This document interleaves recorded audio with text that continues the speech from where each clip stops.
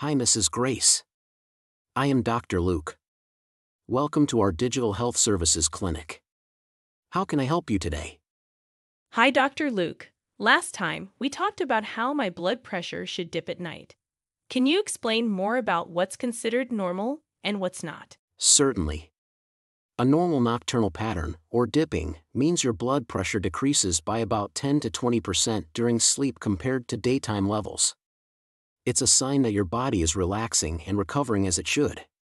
And what happens if it doesn't dip like that? If your blood pressure doesn't dip, it's called a non-dipping pattern, which can be a red flag for us. But there are other patterns too, like extreme dipping and reverse dipping. What's extreme dipping? That sounds a bit scary. Extreme dipping occurs when the nighttime blood pressure falls by more than 20%.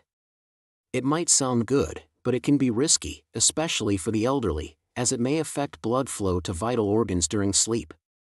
And reverse dipping? Reverse dipping is when your blood pressure actually rises at night.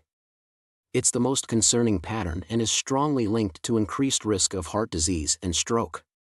How do you figure out which pattern I have? We analyze the data from your ambulatory blood pressure monitor to see how your levels change throughout the day and night. This helps us identify your specific pattern. Is there a way to change these patterns if they're abnormal? Yes, depending on the underlying cause, we can address it through lifestyle changes, adjusting your medication, or treating associated conditions like sleep apnea. This makes a lot of sense now. I'll make sure to follow your advice and keep monitoring my pressure. Here is a chart that will help you visualize the different patterns. It's important to understand these so we can manage your health effectively.